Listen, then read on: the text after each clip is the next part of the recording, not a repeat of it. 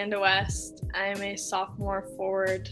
Media platforms need to do a better job of just promoting the women's game. A lot of the times people kind of just they're like, okay, yeah, and they kind of dismiss it. But I think when you take a step back and you think about we all know someone who is a female athlete and wants to play professionally one day and doesn't have the proper tools and funding and investing that they need, that is present on the men's side. On ESPN, it's very hard to find a women's professional game.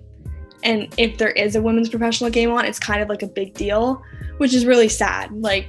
It shouldn't be an occasion when there's a women's professional game on ESPN. Obviously, the more attention that we get, the bigger our audience is gonna get, and the more attention we put around our team, then the more exposure we're getting.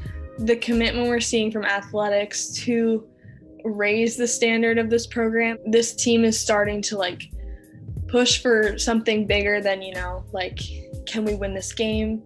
Can we win this game? It's can we win this championship? We're on the right track in terms of bringing home a trophy to the school. My goal at the end of the day, I just want this team to win and win a championship.